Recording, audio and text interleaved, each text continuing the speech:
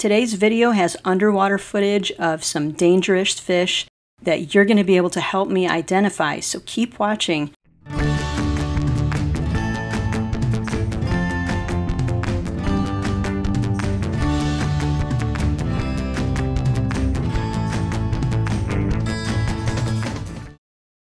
My name is Kathy Sanders. I'm a surf fishing guide in Northeast Florida. If you can push a like and hit the subscribe if you've not subscribed to our channel yet.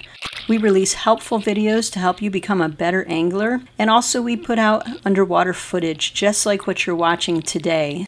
This video is from a surf fishing tournament that some friends and I were fishing on October 21st for the Flagler County Sport Fishing Club. And what you're going to see here is pretty cool. We're coming on our first fish that you're going to see. We've got a southern, looks like a southern stingray to me by the shape of the tail. When you see the tail pass right there, it looks like that tail of a southern stingray. So that was pretty cool to see right off the bat. Of course, that was about 20 minutes into the footage, and another 10 minutes later, and we had this shark that went across the bottom of the screen. Not sure exactly what species of shark that is, so if you think you might know, leave a comment. I would love to hear from you. This fishing trip took place right in the middle of the fall mullet run, so we're going to see a lot of mullet in this video, and at the end there are some other bait fish that I'm not really sure what those are either, but if you look at the bottom of the screen there, we've got a bunch of mullet. They're going to be coming even closer here in just a minute. Here they come right across the screen, coming right over the bait. Once I did see a mullet try to go after our bait, but they are vegetarians, so they shouldn't be interested in what we have to offer them, as we are using fish bites or salted shrimp or something like that. Huge school of mullet. They're still coming. This is not repeated at all right now. This is all just the raw video.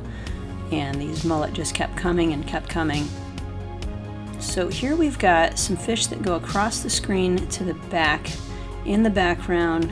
If you have any idea what those might be, leave it in the comments. I would love to hear what you think those fish were. You can back it up if you need to see that again, because I know it was kind of hard to see. And here we've got another shark.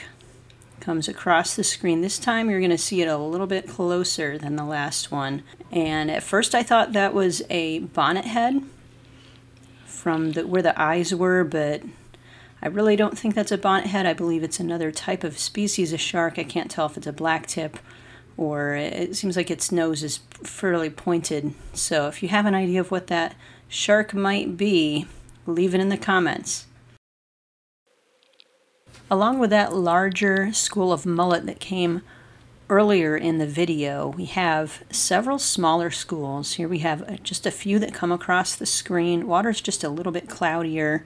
We had cast out to a new spot, and the water here wasn't quite as clear.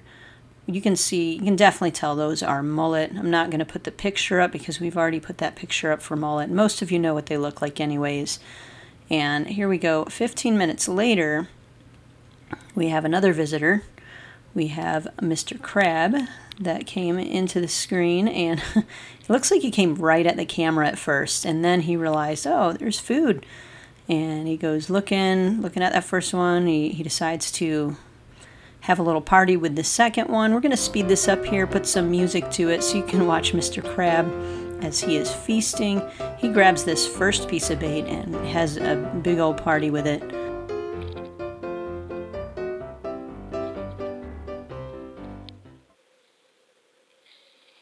And then this crab, you know, got his fill, and there he is. He's gone.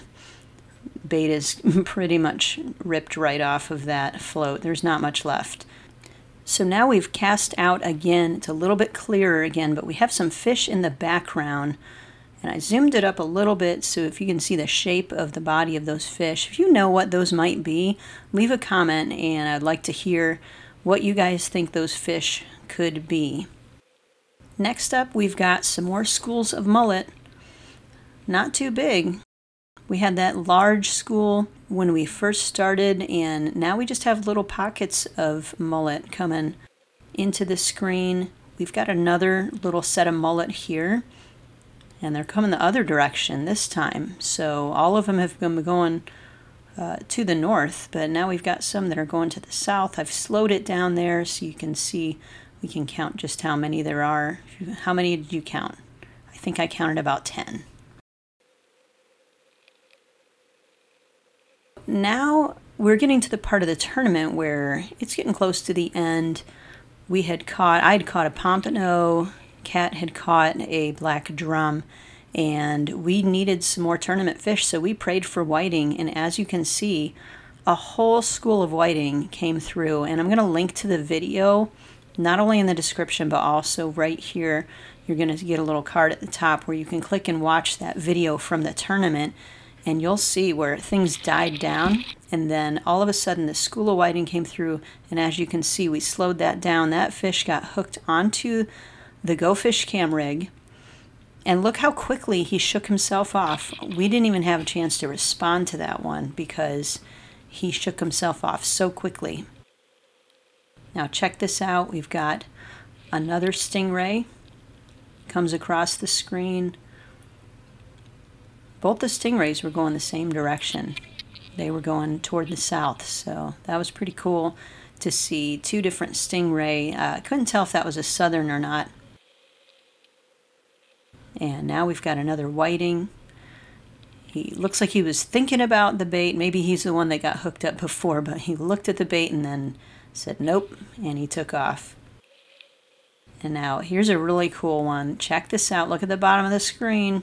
We've got a flounder. It came right under the line. Very, very cool. You can see his eyes popping out the top of his body there. And I believe that is a Gulf flounder.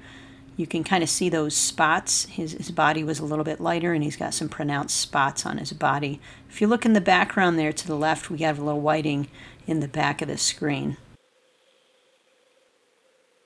We've got even more whiting.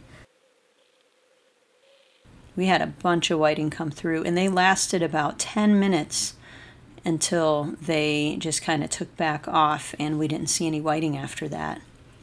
But that showed on the underwater footage too, that for about a 10-minute time span we had a bunch of whiting, and then they were gone. So when those schools come through, you got to be ready for them. So that's my tip, is be ready for the schools of fish, and if you catch a whiting or a pompano or one of these other schooling fish, make sure you get your line out really quickly. Here's the last thing we see. Check out these little baitfish. If you know what kind of baitfish these are, let me know. We're going to slow it down here in just a second. But right here, check out these baitfish. Let me know what you think those are, because I'm real curious. But thank you so much for watching. We really appreciate it. We've got lots of video content. If you go to our other videos on our channel, we'd love to have you be learning as we're learning from these videos. And we've got merchandise in our store. We've got our earrings. We've got our rigs, pompano rigs and float rigs. People are winning tournaments with our rigs, so check those out. You can also purchase things right from YouTube. There's a link on our channel for the store. And we thank you again for watching. Have an awesome day and tight lines.